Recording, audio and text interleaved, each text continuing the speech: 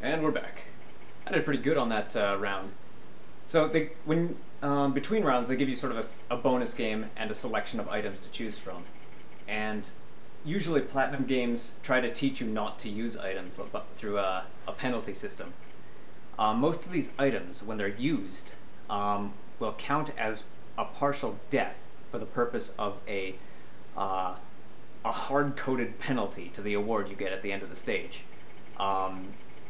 The green ones restore health, purple restores magic, red increases your attack power, and yellow makes you invincible for a short time. The only exceptions are these two. The blue witch heart, which basically acts as a whole bunch of heart containers, but just for one stage, which I usually get. And the gold moon pearl, which regenerates to 2 segments of the magic gauge when it's less, when it's 1 or empty. Anything else I usually just cash in for halos.